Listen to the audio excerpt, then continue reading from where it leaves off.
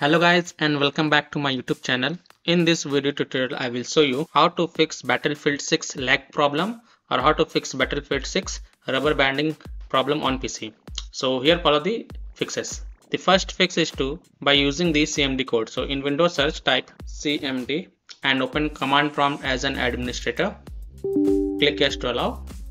Now in the command prompt type this code one by one and hit enter. You can copy paste this command from my video description.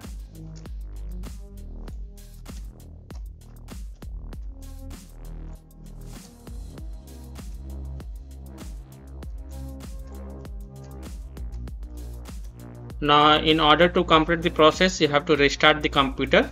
So just close this command prompt and then restart your computer, and after your PC restart then you can launch the game and check if the lag problem is fixed or not. Fix 2 is by setting up the TCP and UDP ports. So in Windows search type Windows Defender Firewall and open it. Now go to the advanced settings, then click on inbound rules, then click on new rule. Now check mark port option, then click on next, then select TCP and then select a specific local ports, and here you have to type. You can copy and paste this TCP port from my video description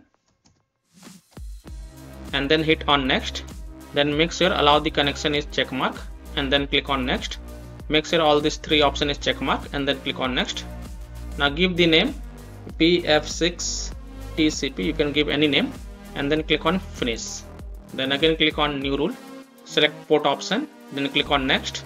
Now here select UDP and then select specific local ports, and here you have to type. You can copy this UDP port from my video description and paste it here and then click on next. Make sure allow the connection is selected and then click on next. Make sure all these three options is selected and then click on next. Now give it name BF6 UDP, you can give any name and then click on finish. You can see that TCP and UDP both the port has been created. Now just restart your PC once.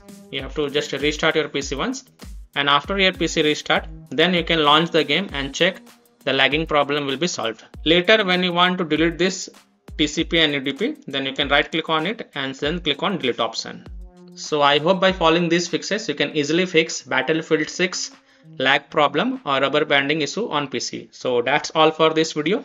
If this video helped you, then please like and subscribe to my channel, share this video and hit the bell icon to get the latest updates. Thank you.